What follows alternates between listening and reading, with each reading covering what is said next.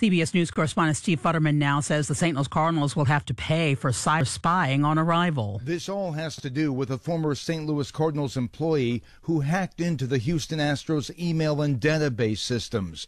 The Cardinals are being forced to give the Astros their top 2 picks in this year's amateur draft, along with $2 million. The employee has been kicked out of baseball for life. And in reacting, the St. Louis Cardinals chair and CEO Bill DeWitt Jr. and Cardinals senior vice president and GM John Mozeliak say we respect the commissioner's decision and appreciate that there is now a final resolution to this matter.